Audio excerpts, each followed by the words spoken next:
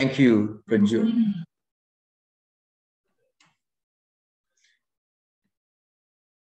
Thank you. Om Sthapataya cha dharmasya sarvadharmaswarupine avatara varishtaya Ramakrishnaya te namaha Sruti smriti purananam alayam karunalayam namami bhagavat padam shankaram lokashankaram. So to give a brief summary of what we have been discussing so far, at the very beginning, I explained in brief the 12 systems of Indian philosophy, 6 systems called Astika Darsanas or theistic or orthodox, and 6 systems heterodox or unorthodox or Nastika Darsanas. And among the Astika Darsanas or theistic systems, there are 6. One is Vedanta, that is based on Uttaramimamsa. It is called Uttaramimamsa. Badarayana is the great teacher. Then Purvamimamsa, that is Jaimini, the teacher. Then Nyaya and Vaisheshika. Nyaya is Indian logic. That is the school of Gautama. And Kanadas, that is Vaisheshika. And then Sankhya and Yoga. Sankhya school belongs to Kapila, based on Kapila Sutras and Ishvara Krishna Sankhya Karika. And then Yoga, which is based on Patanjali. Then 6 non-orthodox or heterodox or Nastika Darsanas. The ancient Indian materialism called Charvaka Darsanas or Loka Ethikas. And then Jaina philosophy. And then, of course, the 4 schools of later Buddhism, Sautrantika, Vaibhashika, Vijnanavada, and Shunyavadas. 2 schools of idealism, which belong to the Mahayana tradition, and 2 schools of realism, which belong to the Hinayana tradition. So, of course, there are many other innumerable systems of Indian philosophy belonging to the Tantra tradition. And there are many other fringe groups also, which we may discuss in course of time.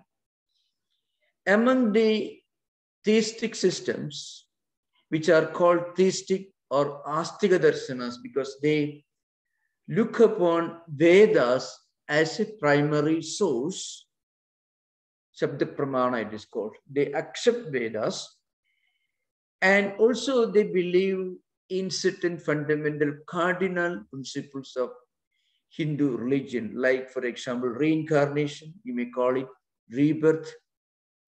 Then some doctrines related to karma theory, the doctrine of law of karma,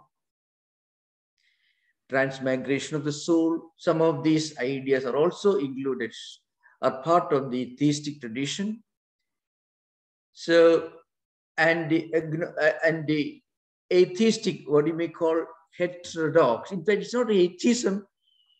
In Indian system, we need not call the Nastika Darsanas as atheistic, the way we use in the context of Abrahamic religious philosophies, because they do not accept Vedas as a primary source. They don't accept the Vedas. So they are called Nastika Darsanas. And now we have been discussing, we are focusing mostly on Advaita Vedanta, because among the Uttaramimamsa traditions, among all these 6 schools of Astika Darsanas or theistic Darsanas, Vedanta philosophy is the only active and functional system of thought. In the sense, it is the only philosophical tradition which has a large following all over India and outside also, which has been revived, reinterpreted, taught and championed by great teachers, beginning with Shankaracharya and modern times, great monks, great teachers like Swami Vivekananda. And following Swami Vivekananda, you find many other great teachers, both lay and also monastic teachers, like Swami Chinmayananda, who was champion of Vedanta, who came, actually he was following the footsteps of Swami Vivekananda and others. Dr. Radhakrishnan, another example, was a great Indian teacher, Indian philosopher, S.N. Dasgupta, Hiriyanna, T.M.P. Mahadevan, many others. They all were more or less champions of the Vedantic tradition. Vedanta includes many other systems also other than Advaita. Ramanuja, Madhva, Vallabha, Nimbarka, Chaitanya system.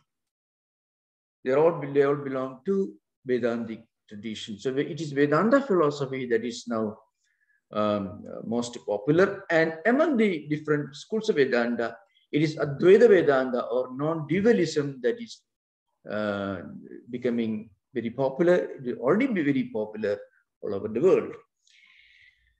And when I use the word the fundamental text, remember, I don't mean the books because the books are so voluminous.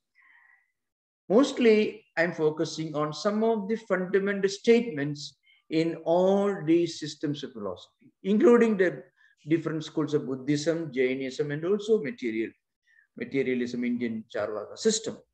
So some of the fundamental texts, some of the fundamental statements from the primary text of these systems, that's what we are discussing today.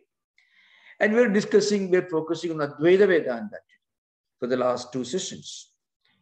Dealing with Advaita Vedanta, as I mentioned earlier, some of the most fundamental teachings of Advaita Vedanta. For example, there is one absolute reality, Brahman. So, Brahma Satyam, Brahman is only absolute, eternal, unchanging reality. Everything else is only changing or relative or non-absolute, not unreal, but they're non-absolute. They are not absolute, but they are not absolutely unreal. They are, of course, not absolutely real. It's called non-absolute, relative, changing. The world is such a reality. The biggest question and the most debated question in Advaita Vedanta is the status of the world. What do you mean by saying this word Jagat Mithya? It has been subjected to many discussions, many controversies, including the great objections raised by the great Indian system builders like Ramanuja, Madhva, Vallabha, Nimbarka, many others, also many Nayayikas, Indian logicians, Mimamsakas. They all raised many questions, many objections on this fundamental doctrine. What do you mean by saying that this world is not absolutely real?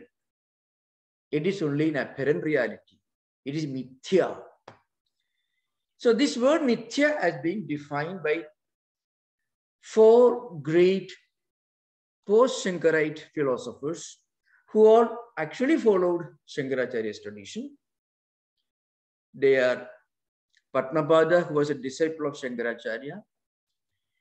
Then after him, Prakashatmayadi, and then after him, Chitsukhacharya, and then Ananda Bodha. So their books are, those who are interested, because this is being recorded, this can be used for academic studies by those who are interested in the traditional study of Vedanta philosophy. Padmapada, who was a disciple of Shankaracharya, wrote a book, Panchapatika, which is actually an interpretation of Shankaracharya's Brahma Sutra Bhashya, and he defined mithya as sadasatta anadhigaranatum va mithyatvam, sat asat anadhigaranatum, or sat asat anadhigaranattarubam or anirvachittum mithyatvam. Indescribability, non-definability is mithya. It is, in fact, it is not a locus of either reality or unreality. This is the definition. We discussed this earlier. You can listen to the previous sessions. This is the first definition by Padmapada Acharya, one of the most celebrated definitions. The second definition was by Prakashatmayadi, who defined in his book, the name of the book is Panchapadika Vivarana, an interpretation of Padmapada's book. He defined Pratipanno Badho Traikalika Nishedha Pradiyogitvam Mithyatvam. I mean, the world of multiplicity is eternally negated in what is perceived in that sense. I mean, it is eternally negated in the same locus where it is cognized. So we already discussed. The third definition also is by the same author. Those who are interested, you can ask questions during interaction. Jnana nivartyatvam mithyatvam. When you get the real knowledge, what disappears? When you bring light, what disappears should be darkness. When you get real knowledge, if something runs away, disappears, that should be ignorance. Jnana nivartyatvam. That is also from Panchapadika Vivarana. Okay, so we discussed these three definitions elaborately. So those who have, you can listen to the previous sessions, that will be helpful. The fourth definition, as I briefly mentioned in my last class, was by Chitsukacharya, who wrote the well-known book Tattwapratipika. In Tattwapratipika, he defines mithyatvam, illusoriness, or the state of this world being defined as relative or apparent, means swasraya nishtha atyanta bhava prayogitvam mithyatvam. I means the locus of which is equally the locus of its negation, eternal negation. So swasraya nishtha means atyanta bhava prayogitvam. Wherever it is found to be located, there itself is once for all negated in that sense. Or differently, an object which is invariable is absent where it seems to be present. So it is actually non-existent there, it's not existing there, but it seems to be present. Of course, this is being slightly modified by Madhusudana Saraswati. So you should remember Madhusudana Saraswati's name. It's a very famous name whenever you discuss Mithyatva. This man was a great intellectual. He lived around 16th century. He mostly lived in Benares, where he went to study Advaita Vedanta, remained, and surprisingly, he was also a very great devotee. I shall say a few things that are very interesting about this man, Madhusudana Saraswati. So why are we referring to him? He wrote a well-known book. He wrote many books, including a great commentary on the Bhagavad Gita, Gurartha Deepika, which I had occasion to teach. It's a very fairly big text, which I had occasion to teach. But his most important book is Advaita Siddhi, which is one of the most difficult dialectical works in Indian philosophical tradition. In fact, during the post-Shankarite period, this is one of the remarkable works. So what he did, so to give the background, I already mentioned the four post-Shankarite Advaitins who defined Mithya. Padmapada, who wrote Panchapadika Vivarana, Padmapada, who wrote Panchapadika. Remember, Padmapada was a disciple of Shankaracharya. The name of the book is Panchapadika. And on Panchapadika, an interpretation, a commentary was written by Prakasapmedi. The name of the book is Panchapadika Vivarana. Then another philosopher came, Chitsukacharya, who wrote a well-known book, Tattwapratipika. And then later, Anandabodha, who wrote Nyaya Deepavali. Four of these great thinkers together defined, or rather gave 5 different definitions to Mithyatvam. Okay, now these definitions were taken up by a great dialectician belonging to Dvaita Sampradaya, Dvaita tradition. He was actually a follower of Madhvacharya. His name was Vyasatirtha or Vyasaraja.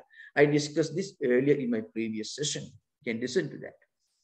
So he logically refuted these definitions of Mithyatvam from so many different ways. He refuted from the Nayayika point of view. And he was an absolutely wonderful, very articulate dialectician and logician. So he refuted. So his book is known Nyaya Amritam, which created it was a big name and it created a big furor in Indian philosophical landscape. You can imagine this man writing this book, sitting somewhere in Karnataka. He was a guru. He was an abbot of a great ashrama, a great monastery. And he was, of course, he was a big man in the sense he was the Rajaguru, the greatest king of South India at that time. His name was Krishnadevaraya, well known as a great military tactician and military strategician. His guru was Vyasadeva. So, and also he was a great scholar. He wrote this book and he criticized Advaita, and he demolished many of the views of Advaita Vedanta, or he thought he demolished. As we are going to find out, he only thought could not demolish. After him came this Madhusudana Saraswati, who was living in Benares, and he took up the task of defending this doctrine of Mithyatum, or this doctrine of world being considered to be only apparent or relative or non-absolute. And he took up all these objections raised by Vyasadeva and then demolished his arguments and defended Advaita Vedanta. So that was the uniqueness of this great person, Madhusudana Saraswati. Now, coming to this subject, I mean, the Madhusudana was also a great devotee, which we'll discuss in course of time. And Chitsukacharya's definition is the fourth one, that is Swasena Atyanda Bhava Pradyogitam Va Mithyatum. The fifth definition is by Ananda Bodha in his book Nyaya Deepavali. He says Sat Viviktatvam Va Mithyatum. I mean, in other words, what he said is it should be different. Sat Viviktatvam means Mithyatum is different, something which is different, distinct, something else other than the reality. I mean, reality is the character of being certified by pramana. This, if somebody argues that this world is absolutely real, it cannot stand any critical analysis. In that sense, it cannot be accepted. It is against pramana.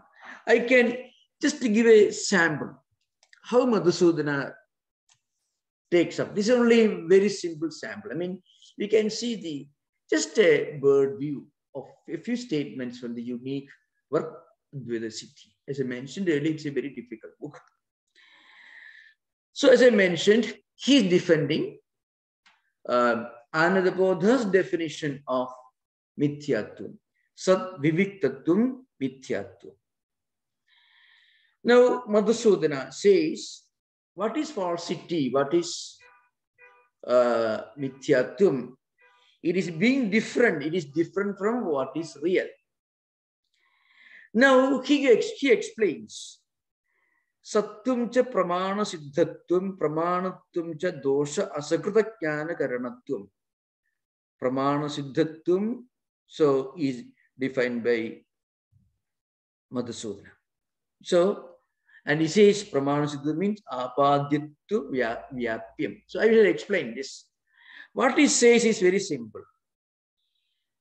What is false should be different from the real.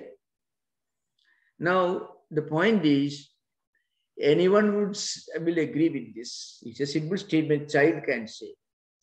But when it becomes a big statement and just a statement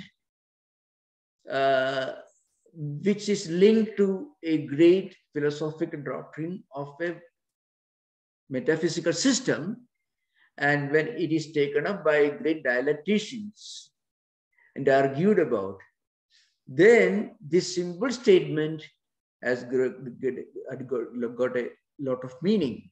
Because if you cannot prove that this world is non-absolute, or this world is false in the ultimate sense. Then, if we cannot prove that, then Advaita cannot stand. You should remember what is the meaning of false and what is the meaning of real, what is the meaning of unreal in Vedanta. It is totally different from what you use in literature. So that's an important thing. In philosophy, many of these technical terms do have a lot of significance, lot of meaning. You see, a novelist or short story writer may write a word. The same word, when used by Kant or Hegel or Aquinas or Augustine, has got a different meaning. So a word used by a short story writer on your daily conversation may have a very simple elementary meaning. You look at the dictionary, Chambers, Webster's, Oxford Dictionary, you may get a meaning. But that is not the meaning when it is used as a part of an elaborate metaphysical system. So, real with a capital letter R, underline, maybe you can put in thick bold letter if you're typing. What is the meaning of real or reality? Something that remains the same in the past, present, and future.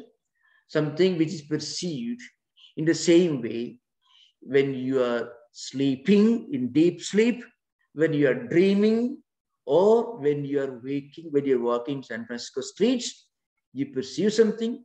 You perceive the same thing when you are sleeping in deep sleep, or also when you are dreaming. So, in 3 states of human consciousness, and in 3 states of time, past, present, and future, it should remain the same. Also, it should not have any of the 6 changes. It's called Shat Vikara, 6 changes. Jayade, Asti, Vardhade, Viparinamade, Apakshide, Vinasya. Something that comes into existence is a change from empirical non-existence to existence. Something comes into existence. It exists, it grows, it evolves, it decays, it disappears or dies out. These are 6 changes. The absolute reality, or capital letter, it should not have any of these changes. It should remain the same in the past, present, and future. And it should be perceived the same manner in the 3 states of human consciousness. It is beyond, it is the eternal, changeless reality.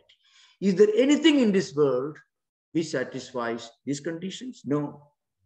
Even this cosmos, whether you believe in Genesis, you believe in God's creation, or you believe in Darwin, you believe in evolution, whether you are an evolutionist or you are a creationist. Whether you are somebody like Richard Dawkins or you are somebody like a pious Christian praying in a church, you believe in creation.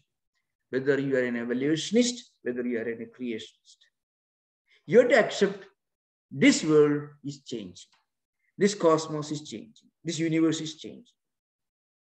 Billions of years, the world universe does remain the same. So it doesn't satisfy the conditions of the real capital letter R, the absolute reality. So that absolute reality is only Brahman. And it never comes into existence. It never born because it is always there. It never dies because it is always there. It never grows or evolves or decays because it doesn't undergo any change. What is that? It is one divine spirit. An approximation of this idea you may get in the only Christian theologian that we can think of, that is Meister Eckhart, for which of course he had to pay a terrible price. That's a different question. So the point is, now, accept this Brahman or Atman, this divine reality that is present everywhere. Everything else in this world is only relatively real, not absolutely real. Now, you can imagine the simple word real, which in the Oxford Dictionary, Chambers Dictionary, means something. It becomes a big, like a Mount Everest in dialectical works. And that is what these great dialecticians are arguing about. So now you can imagine. So what Madhusudana Saraswati, he's an Acharya, of course. What Madhusudana Saraswati says is, Sattvam cha pramana siddhatvam. What it means is, reality is the character of being certified by all tools of epistemology. Direct perception, inference, analogy, or maybe presumption, negation, use anything, comparison. You use or verbal testimony. Of course, I have described 4 more tools which are specific to certain fringe systems of Indian philosophy later. If you use any of these pramanas, we call pramana. Pramana means proof. The point is, the reality, the absolute reality is something which can be proved by all these pramanas, or by any of these pramanas, by any of these epistemological tools. Now, the absolute reality of this world cannot be proved by any of these pramanas, by any of these proofs. You cannot prove that this world never undergoes any change, because it undergoes change. So, it is only relative. Sattvam cha pramana siddhatvam. Pramanatvam cha dosha asakrita jnana karanatvam. What it means is, what is pramana? Pramana is an instrumental, it's an instrumental cause of a cognition without any inherent defect. Means some kind of a proof which is inherently accurate and complete. And not only that, it cannot be cancelled. What you actually can prove to be absolutely real can never be modified. It cannot be cancelled. Its reality cannot be cancelled, cannot be negated, cannot be questioned. It is abaditya vyapyam. Now, I'm just giving just one simple example. Now, after this, we will come to another subject. Now, another very interesting subject. What is the concept of creation in Advaita Vedanta? This has been discussed elaborately in so many texts, so many important statements of Shankara's commentary, and also in the Upanishads, for example. Sadabo adapyada sadapastapta idam sarvamatsrijada, etc. You can try the Upanishad, there is a paragraph. But before going to that, I shall explain this in the words of Shankaracharya, the great commentator, the great original exponent of Advaita Vedanta. What is the status, or how do these non-dualist philosophers, how do they look upon this world? In other words, what is creation? What is this? What is the status? What is the ontological status of this world in Advaita Vedanta? So, there is a very famous paragraph which is frequently quoted. It's a very famous paragraph. It's also, it reads like a wonderful, exquisite poetry in Shankaracharya's commentary in the Mandukya Karika Bhashya, which is commentary on Mandukya Karika. So remember, it is Mandukya Upanishad. Is a very brief Upanishad, only 12 mantras, 12 statements, 12 slokas, 12 mantras. It has been elaborately explained and expanded and commented upon by another great teacher, Gaudapadacharya. Gaudapadacharya came almost 150 years before Shankaracharya. So he must have lived around 6th century or 5th century AD. So his name is Gaudapada, and he wrote a commentary in metrical form. It is called Karika. So he wrote Gaudapada Karika or Mandukya Karika, means a commentary in verse in Sanskrit. Which is much larger, 225, much larger than Mandukya Upanishad, which is very brief, which is only 12 mantras. Now, Shankaracharya, who came 150 or 200 years later, after Gaudapada, he wrote a commentary on both this Upanishad and also Gaudapada's commentary. So Shankaracharya's commentary on Gaudapada's commentary on Mandukya Upanishad. It's a commentary upon commentary. Because without Shankaracharya's commentary, Gaudapada's Karika, which is a commentary on Mandukya Upanishad, may not be very readable, may not even make much sense, because it is Shankaracharya who brought out the metaphysical, the philosophical dimension of this great work. So what do you mean by creation? Called a Srishti, called Srishti Chinta, means Srishti Vichara. I mean, the concept of creation in Advaita. Now, the concept of creation in Advaita is called magic. Now, you may think it may surprise you.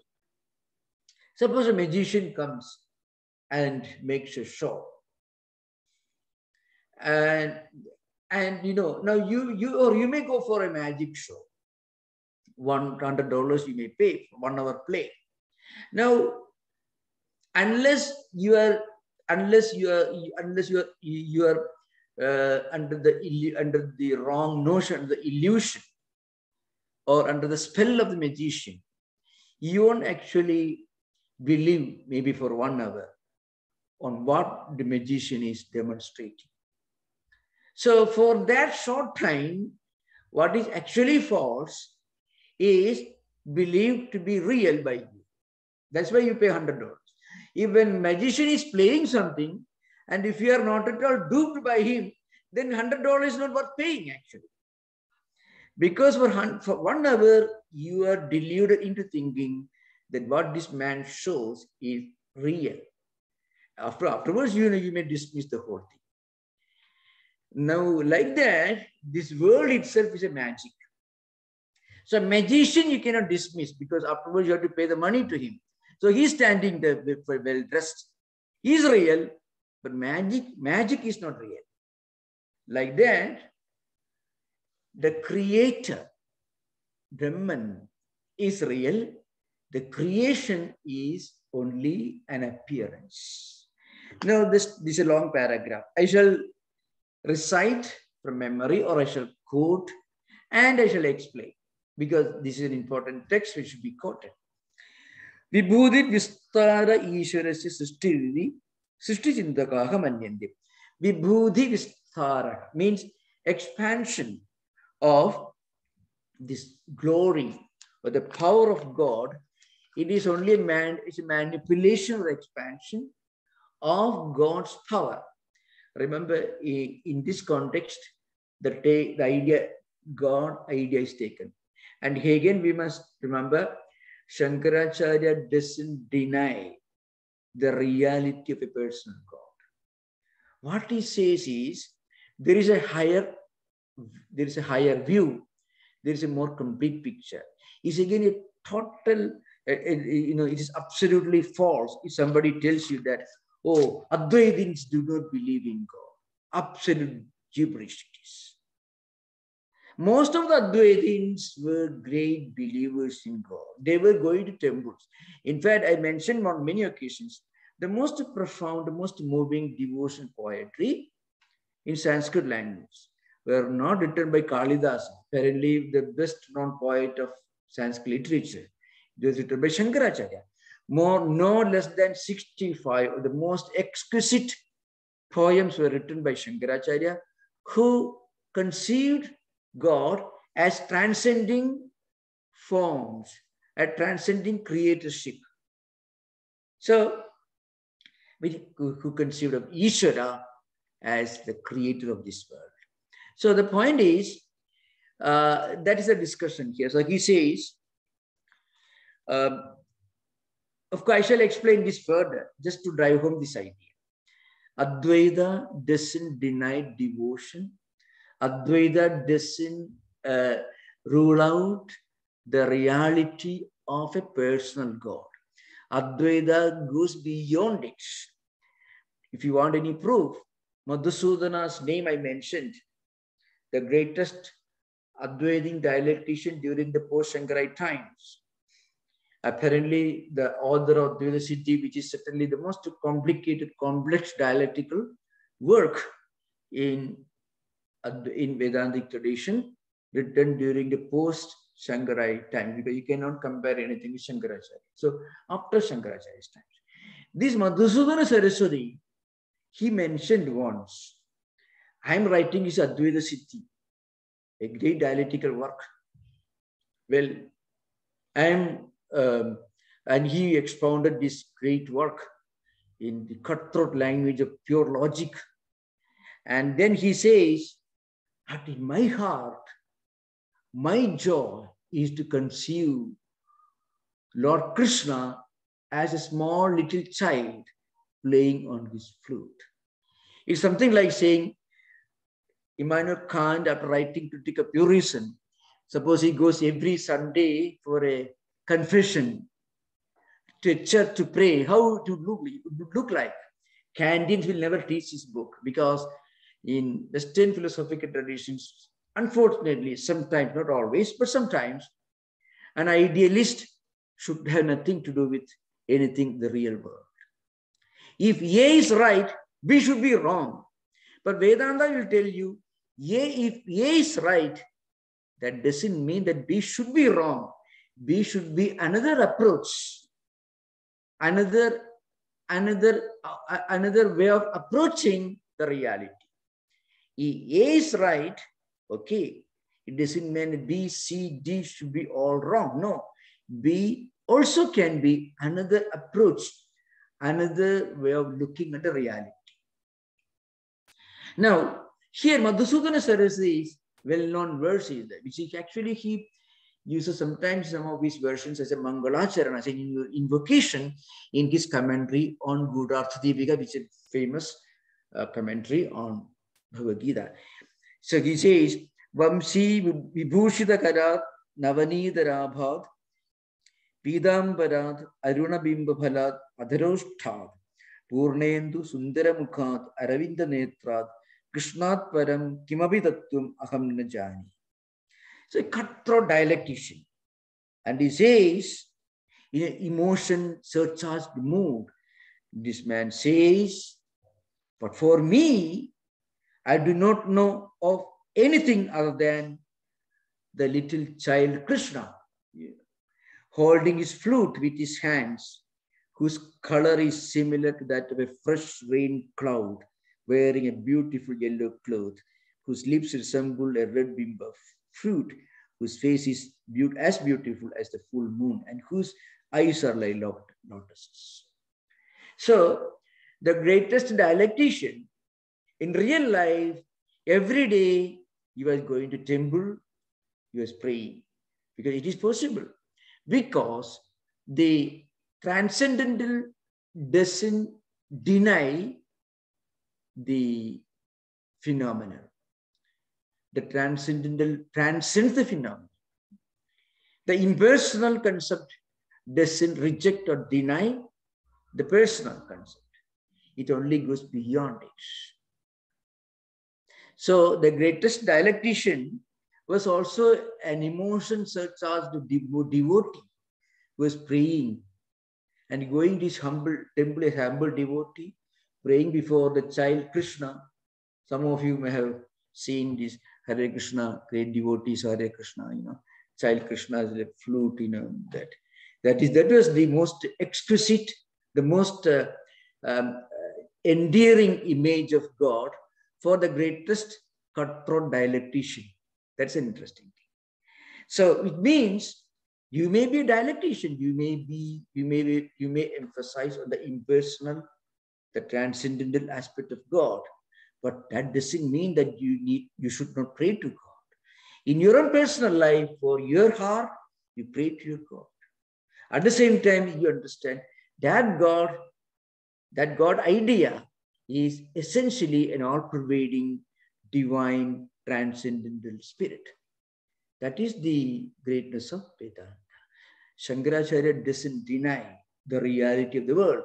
He only tells you that this world is not eternally real, it is not unchanging, it is only changed reality, which is a common sense understanding. But he develops it into a unique philosophical doctrine. So anyway, and I shall just read that paragraph from Gaudapada Karika Bhashya, Shankaracharya's commentary on Gaudapada. He says, Vibhuti Vistara Ishwarasya Sushtidhi Srishti-chintakaha manyinte nadu paramartha-chintakanam srishtau adara ityarthaha indro mayavi puraruvayyate idi sutehi nahi mayavinam sutramagase nikshipya tena sayudham aruhya chakshudgocharidam atitya yuddhena khandasya chinnam padidam punaruthidam cha pasyadam tatkritamaya sadutta chindaya madro bhavati taiva ayam mayavinaha sutaprasarana samaha sushupta supnadi vikasaka tadarudha visamascha tarsama prajnadayasadihi sutradharudhabhyam anyaha paramarthamayavi saiva bhumishto maya channa adrishyamana eva stidu yada tata turiyakyam paramarthatatum ataha paramartha sadachindayam evadro bhavati mumukshunam aryanam na nisprayojanayam sushto adharit iti ataha srishti-chintakanam eva ede vikalpa ityaha supnamaya surupa iti supna surupa maya surupa iti. I shall explain this simple thing. So a magician comes to a king's court and a king asks him to give a show. So what he does is, so you know what he says, Sutram akashe nikshipya tena sayudam aruhya chakshudgocharidam atitya. Suddenly he makes an announcement, this magician. Remember, this is something, an interesting prelude, in fact, some of the European travelers, not only European, even Ibn Battuta is an Italian traveler who came to India, and Al-Biruni was an Arabian traveler, and also some Portuguese and English travelers have reported having seen this Indian rope trick. It's called Indian rope trick. I don't know whether this is possible or not, but anyway, that's an entirely different subject. We need not bother about the accuracy or the possibility of what we are reading now. But it is a description of what is known as the Indian rope trick. So a magician comes to a court, a king's court, and he makes a proclamation saying that I'm called to go to heaven because a group of demons are invading the angels. So the angels are sending an SOS for me to go and assist them. He is a military help assistance. So the magician says he is fully armed. He makes the people believe that he's armed. Then he throws a rope into the sky. Then people see him climbing through this rope, Indian rope trick, He's seen to be climbing this rope, and then he disappears. After some time, people hear a lot of fighting going on, clash of steel, clash of swords, weapons, and then a lot of dead bodies falling to the ground. Then, and people believe terrible things are happening. The magician is dead, and people are being killed in the heavens. After some time, everything gone. Then people look around, they find the magician is standing, they smile. In modern time, we may be asking for his check. So the point is, now, when the magic is going on, the onlookers may think magic is real. But here, Mayavi or magician is real, but Maya or magic is unreal. Magic is only an appearance. Because there was no magic before the magician arrived at the king's court. There will be no magic after some time, because when delusion is gone, there's nothing happening. So the point is, this world is like a magic. God is real, the creator. That is why, Vibhuti Vistaraha Ishwarasya Srishti. So here, Ishvara, the creator, is real. The creation is only an illusion. The creation is only an appearance. Now, what does it mean? If we can think of this world, this universe, as a magic going on for the last several billions of years, then it's only the difference in degrees, not difference in kind. So this is a classical interpretation of this world. So what is wrong if somebody says this world is unreal or this world is only relative? Remember, doesn't deny the reality of this world absolutely. Only the absolute reality is denied, the relative reality is accepted. If I mentioned this earlier, what is absolutely unreal cannot be denied. You cannot, you don't bother to deny what is absolutely unreal. You cannot deny it, because denial is possible only if there is a possibility of somebody not understanding its true nature. They have to really know God is not real. What is obviously unreal, there is no need to make a statement that it is unreal. What is obviously real, you cannot really deny its reality. And you don't have to make a statement about its reality. So I mentioned this earlier, Shankaracharya's great statement, prasaktasya ka prastavaha, prasaktasya ko nishedha. Aprasaktasya ka prastavaha, aprasaktasya ko nishedha.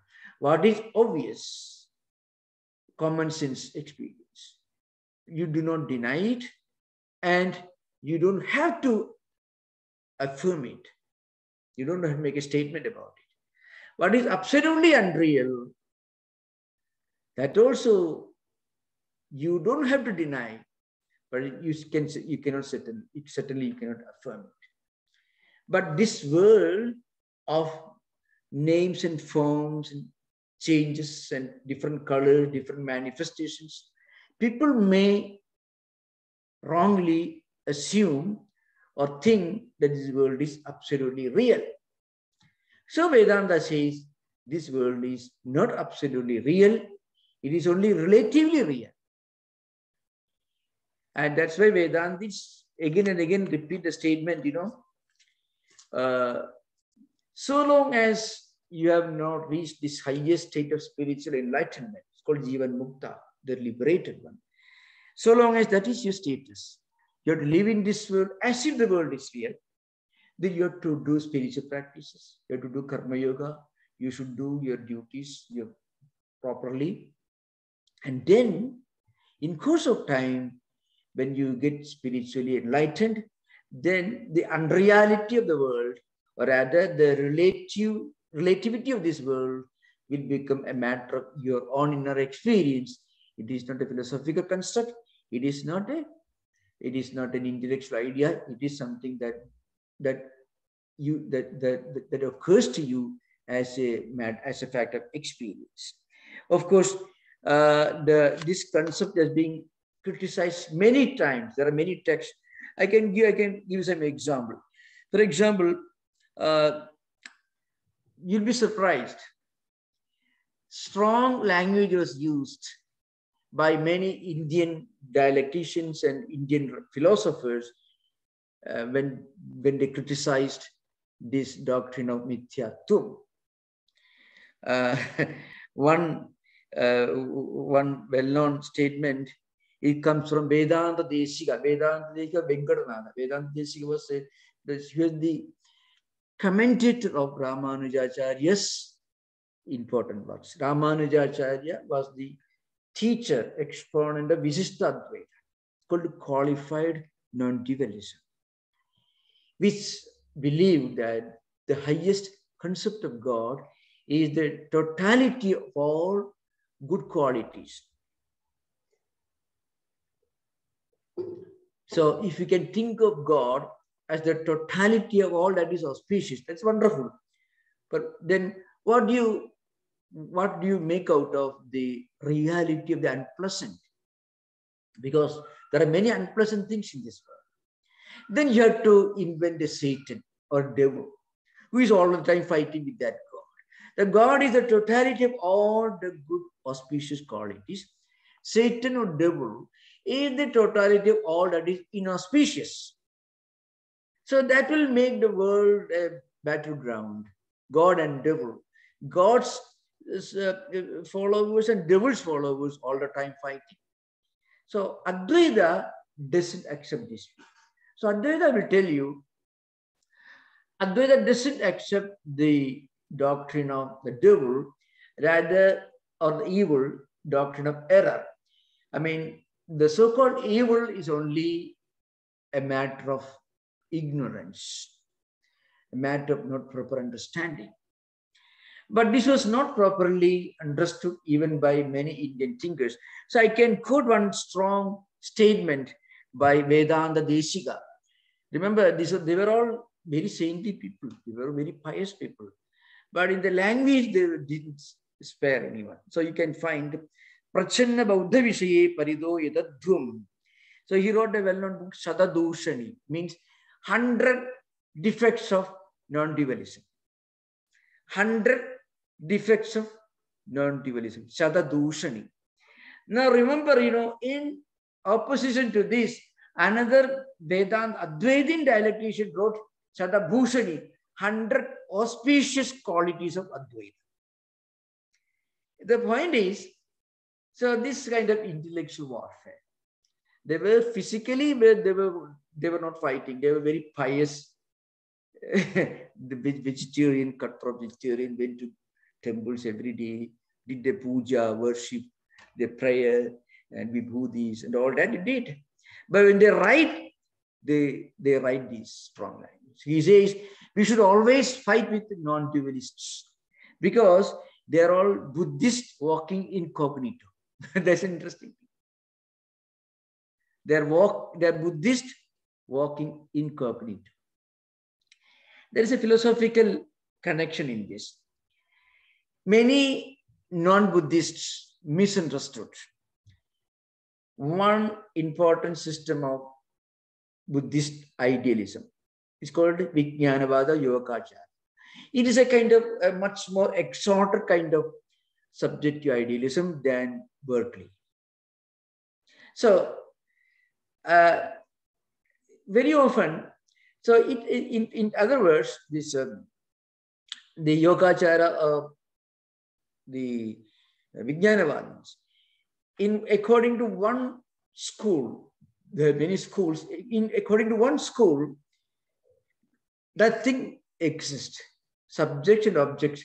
There is no objective reality, there is no subjective reality.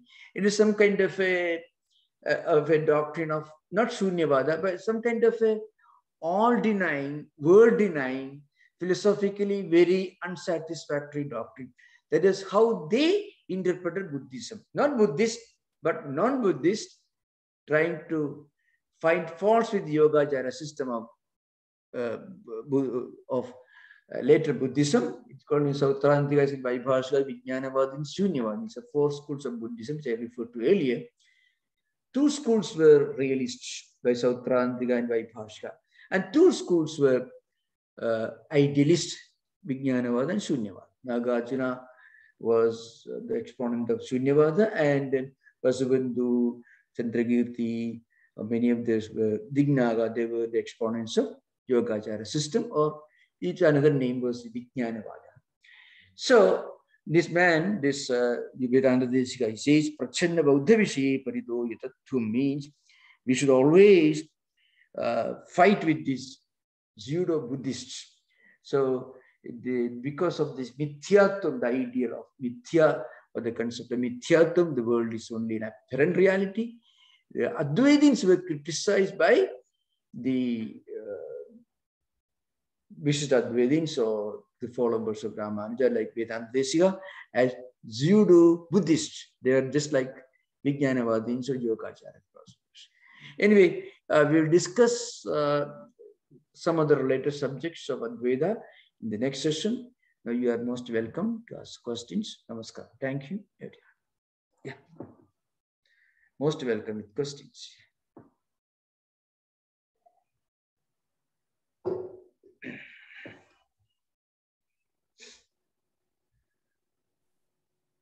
Namaste, Swamiji. I sent a video of the rope trip for the benefit of everybody. The magician's rope magician. If you put it on the chat, I haven't seen it, but maybe you emailed it to the other group. I put it on the WhatsApp channel. Gotcha. Swami? Yeah. What is is Gaudapada's, is he considered a very advanced expression of Advaita. I know that Shankar wrote, I think it was the Mandukya Karika. Mandukya Gaudapada Karika, same. But is the Mandukya Karika that Gaudapada wrote, yeah, that considered a very advanced expression of Advaita, or is that not so highly regarded? Yeah. Gaudapada gave only the conclusions of Advaita. In other words, among the pre-Shankarite Advaitins, among the Advaitins who lived before Shankaracharya's times, Gaudapada is the greatest name. The other works which include Advaita philosophy, very elaborately, Yoga Vasishtha, Adhyatma Ramayana, and there are just a few books which contain Advaitic ideas prominently. But Gaudapada's Karika, Mandukya Karika or Gaudapada Karika, it is considered to be one of the important books, maybe the most important book belonging to pre-Shankarite period of Advaita Vedanta. What he did, Alata Shanti Prakaranam is the last chapter. For your information, I gave some 60-70 lectures on the Mandukya Karika. Is available, audio is available in the website. So that was in 2012, 13, 14, that's around that time. So anyway, so Gaudapada in a way gave only conclusions. His doctrine of non-origination of the world, Ajadavada, Rajativada, non-origination. It is, in that sense, it is not a complete philosophy. It gives only the conclusion, the last statement, from the highest Advaitic point of view. It doesn't give any elaborate metaphysics or epistemology or anything. What Shankara did, he built a huge edifice, then also he installed an elevator.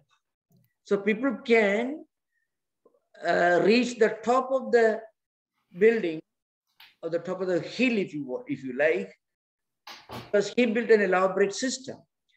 Shankaracharya's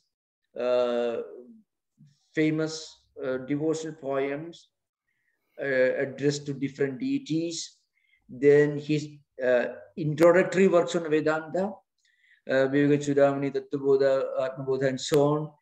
Then his Prakarana Granthas, which are higher introductory works. Then his commentaries. So it all looks like a huge edifice.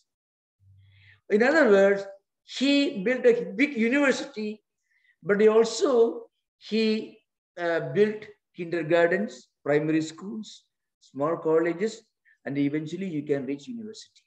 Gaudapada made only the statement that comes from a university. So non-origination is the last word in Advaita evolution. But Shankaracharya takes you there. Gaudapada begins there and ends there.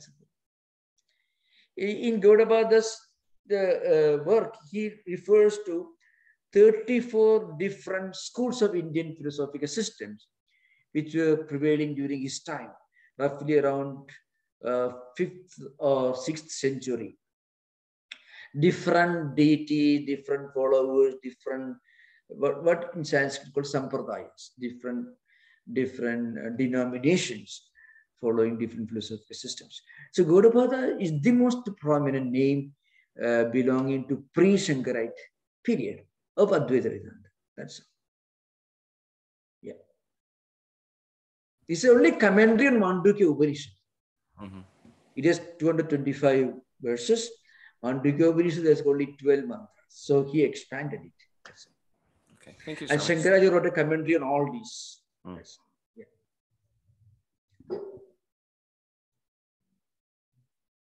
Yogi, you're next. Yeah, most well.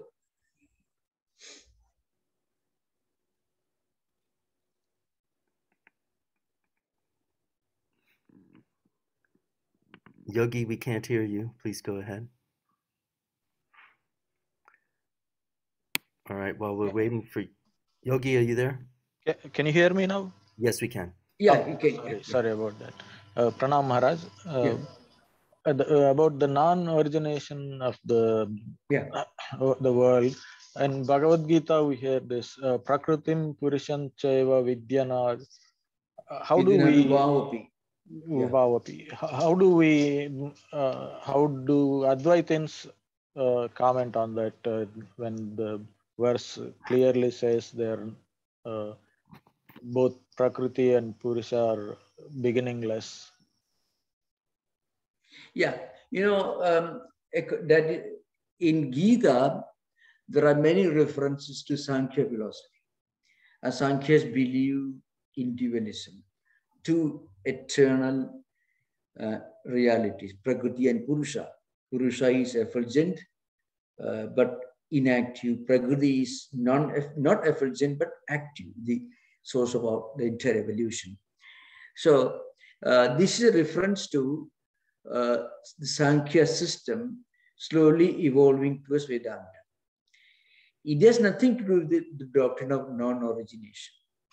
Gaudapada, as I mentioned, what he gave was the conclusion of Advaita. When you reach the highest spiritual experience of being identified with Brahman, the only reality, then the whole creation is perceived to be like waves emerging in an ocean. Really speaking, in an ocean, there may be waves and foams and drops of water, but you cannot say they exist independent of the ocean. They are part of the ocean. But then at the same time, for the time being, you may say that, this wave may be 30 feet wave. It is different from the calm, quiet water.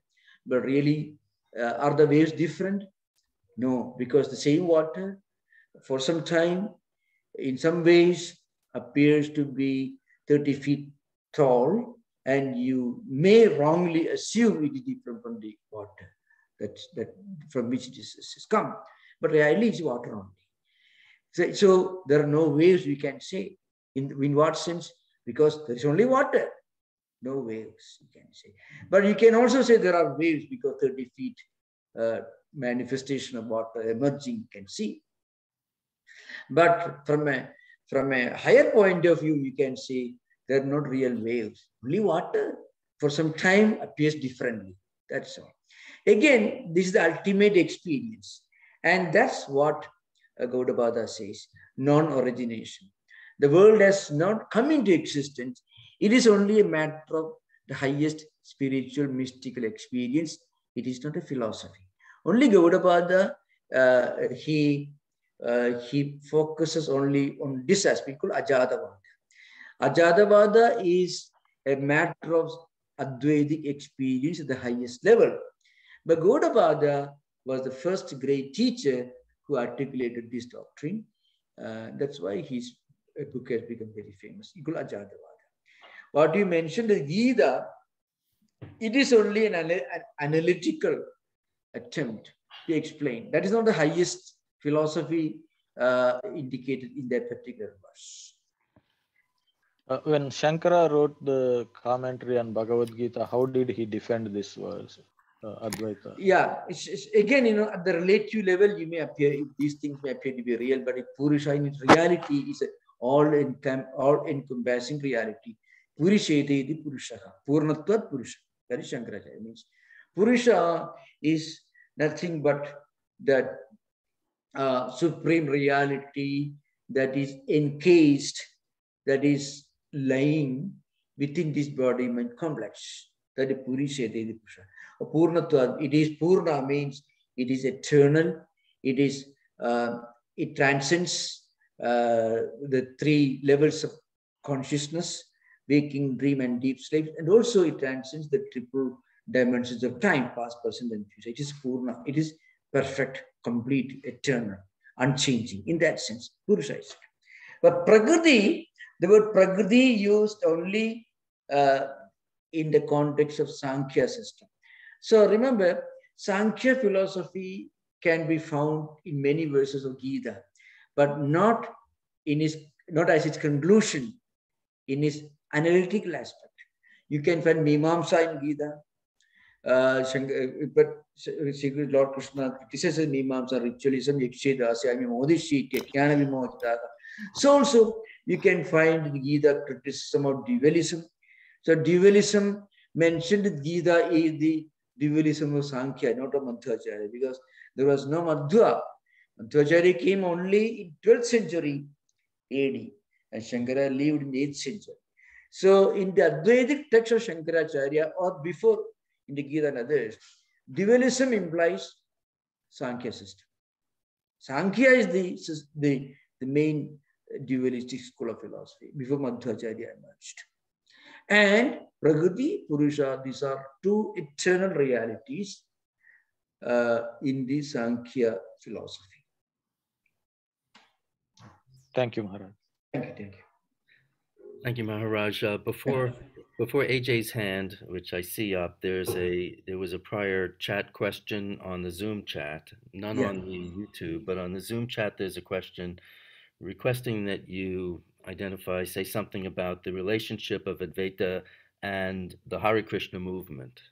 Yeah, I was giving an example. Madhusudana Saraswati was not part of this movement or anything. You were the opposite. But the point is, this great Advaitin was such a great devotee because devotion is not against Advaita. Advaita philosophy accommodates devotion ideas. This is a very important thing. In fact, there are many great statements in Shankaracharya's commentary which are highly Advaitic and also devotional. See, Ishvara Anugraha Deva Pumsam Advaita Vasana Mahabhaya Paritrana Dutranam Eva Jayadi. Now, this is what it says is, by the grace of God only, you get a taste for Advaita. You get a taste for non-dualistic thinking only by the grace of God. That is what. Now, this is found in some editions of Khandana Khanda Khadya, which is actually, it is an extreme kind of polemical, dialectical work written by Sri Harsha. An extreme kind of, much more extreme than even Madhusudana, polemical work. So, and it is cutthroat Advaita. He criticizes the Nayayika's interpretation of Nayayika criticism of Advaita, but he says one gets a taste, interest in Advaita only by the grace of God. And the Shankaracharya says, in Shankaracharya's tradition, in one of the prasthanas, this Appaya Dikshita, Athapi Anugraha Deva, Tarunendu Sikhamaneki, Advaita Vasana Pumsam, Avibhavadi Tat Yatha means. So according to Appaya Dikshita, you see, only by the grace of God, one can get a taste and interest in Advaita. So where do you stand?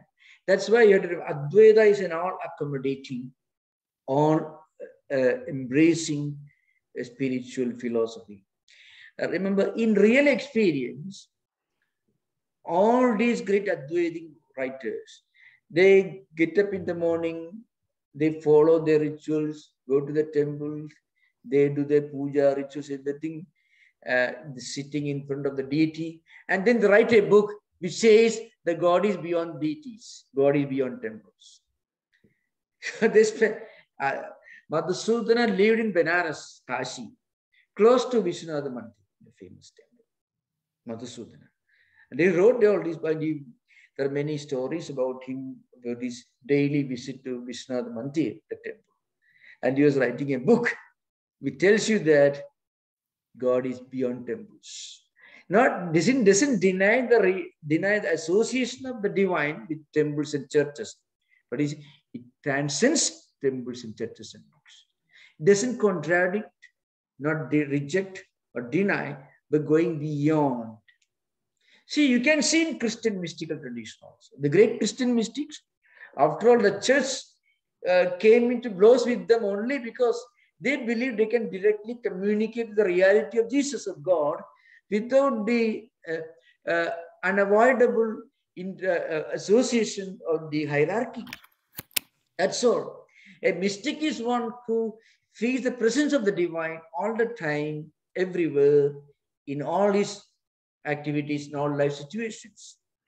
And he doesn't deny or reject the confession or the prayer, what goes on in liturgy, in the church. But he says spirituality can even go beyond that. That's all. Doesn't reject, but can go beyond that. Can transcend, need not reject. That's the idea. Advaita accepts everything. Doesn't reject anything. Thank you, Maharaj. Thank you very much. Thanks for your patience, AJ. It's your turn. Thank you, Swami, for the lecture and for the opportunity to ask a question here. So I first learned of Viveka Chudamani through these recent lectures, Swami, and I have a question from there. Is this the right forum and time to ask, or should I ask that separately? No, you can ask. Yeah. Okay, so I was looking at the English translation, and I got stuck at the second one, which a translation that I came across, and it reads as, for all beings, a human birth is difficult to obtain. Yeah. More so is a male body, rarer than it is Brahmin, so on. So is this an anachronism, mistranslation? Yeah. I should thank you for this question. These questions will emerge modern times, So the Durlabham Trayamegaidat Devanugrahayeduva Manishuttam Mukshuttam Mahapurusha Samsaya. So okay, now, these three gifts from God. One is being born as a human being,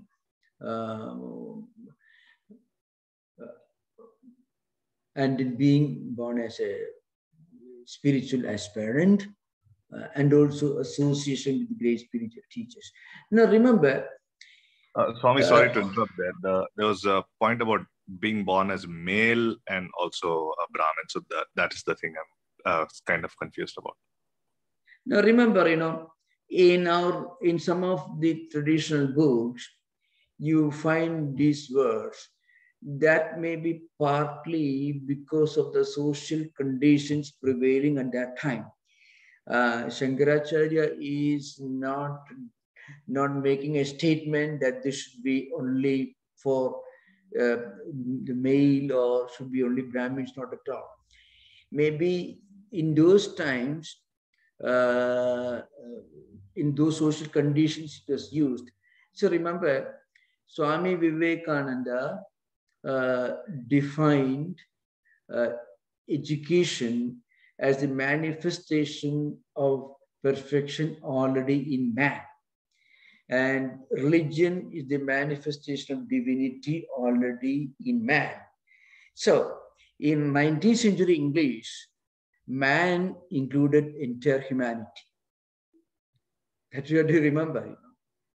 Nara, the word Nara is used, Nru means Nara is used in Sanskrit, which is masculine gender. But it means the entire species, humanity. That's the meaning here. This should be clearly understood. We are talking about 19th century English language. If you read the writings of the lectures of Disraeli and Gladstone, great British politicians, prime ministers, they were using the word man. Swami Vivekananda's man-making religion. Education is man. We need a man-making education.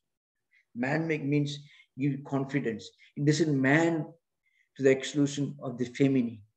It makes humanity. That is how language was used in those days.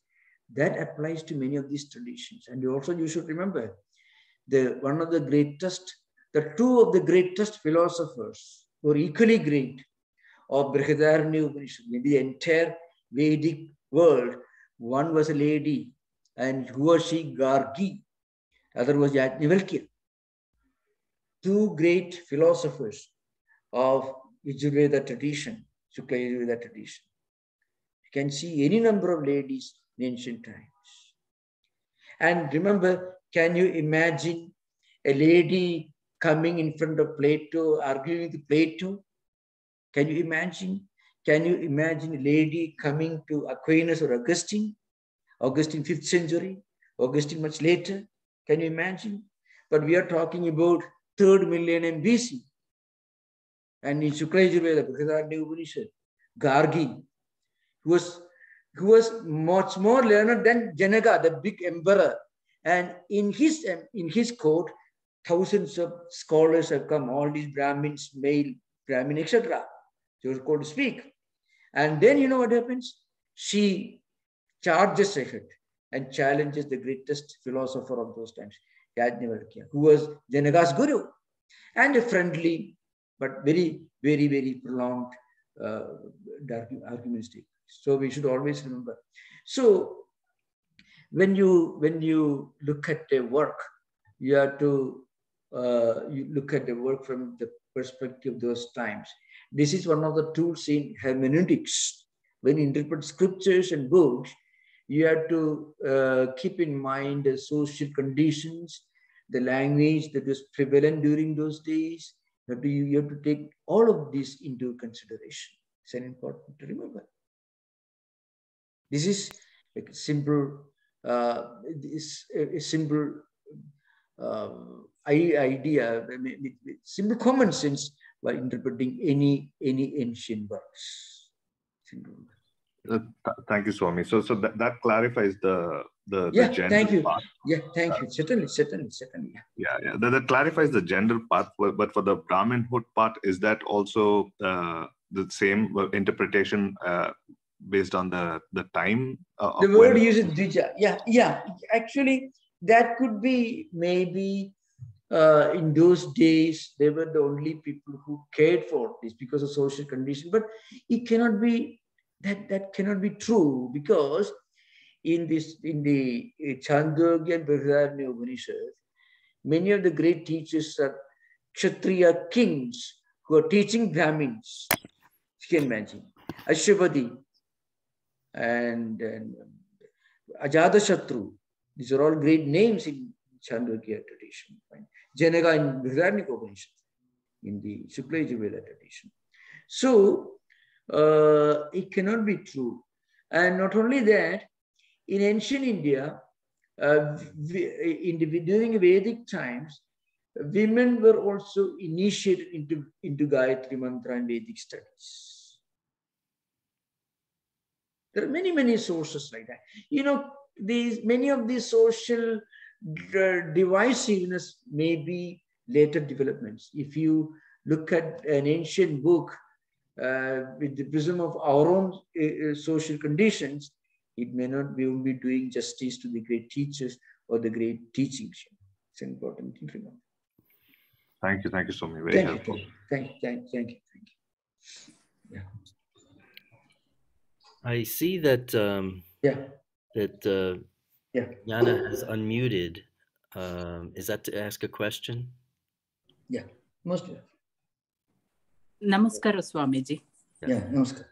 I just also wanted to add about the clarification for a Brahmin that the question arose, that only in the later period, the classification became more caste-based, but till then it wasn't caste-based, right? A Brahmin was somebody who was learned. He could be of any caste. Well, thank you for the question and most welcome. But so I have two important points to mention. I shall certainly answer this question. I'm very happy to answer this question. But I would prefer that we limit our conversation as far as possible only to philosophical ideas or the text we discuss. Because we need not take up subjects which can land us in some kind of a sociological or cultural or historical, sometimes maybe slightly controversial subjects. So as far as possible, you can confine your discussion, your questions to ideas that we discuss, because mostly we are dealing with some ancient text, which is there are many of our friends who are watching this and looking forward to discussions of philosophy, all these things. There are many platforms where the subject that you refer to are discussed, and they're very important subjects. I thank you for this question. But still, there are many, many platforms where these subjects are being discussed. So let us confine our discussion to philosophy, texts, and things like that. But anyway, come to the subject. So, Thank you. Okay, now I shall come to the subject. In the Gita, Chadurvarnim Maya Sustam Guna Karma Vibhagashaka Tasya Kartaram Abhiman Vidhi Akartaram Abhiyam. So Lord Krishna says the four divisions, social divisions in the caste, were all they're a matter of our own cultural evolution, our own spiritual evolution, based on our characteristics, our temperament, and what we do, or the type of actions that we perform. People who are refined, who are spiritually more cultivated, and people who do good and great things, they may be exalted to the position of maybe some higher positions based on their qualities, temperaments, characteristics, and actions. This is very important to remember. So those who are more of a sattvic type will be Brahmins, sattvic Rajoguna dominating over Sattuguna will be Kshatriyas, and sometimes those who have got Rajoguna and Tamoguna will be Vaishyas, those who have the predominance of Tamoguna Ashudra. This is now. So Guna means our temperaments, characteristics, behavior patterns, our own refinement, spiritual refinement. So it was mostly a division based on where we stand in terms of our own spiritual or cultural evolution or refinement. This is important to remember. Historically speaking, you find casteism became a birth-based, a rigid institution, an inflexible social convention only around 12th century or 13th century AD. That's a view of many sociologists. Again, I don't want this discussion to prolong because there are many views, and there's a little chance and possibility about sliding into some undesirable channels of discussion and thought currents, the subject you mentioned. But thank you for your interest in this subjects in the fundamental foundational text of Indian philosophy. Let us confine our discussion as far as possible to philosophical ideas that's within our scope of discussion. Thank you so much. Thank you. Yeah. Maharaj, you made reference to the robust intellectual debate, the descent to Advaita from other promulgators of other schools, and the the wild situation as they would take each other on, happily so. And I wanted to ask whether or not some of the characterizations of Advaitins as masquerading Buddhists, as pseudo-Buddhists. So was some of that possibly due to a lack of familiarity with the texts? In some cases, perhaps they would get access to more information and revise their objections. Are there examples that come to your mind where they would take a closer look and then say, no, sorry, we were confused about this? Or did the battle just rage on?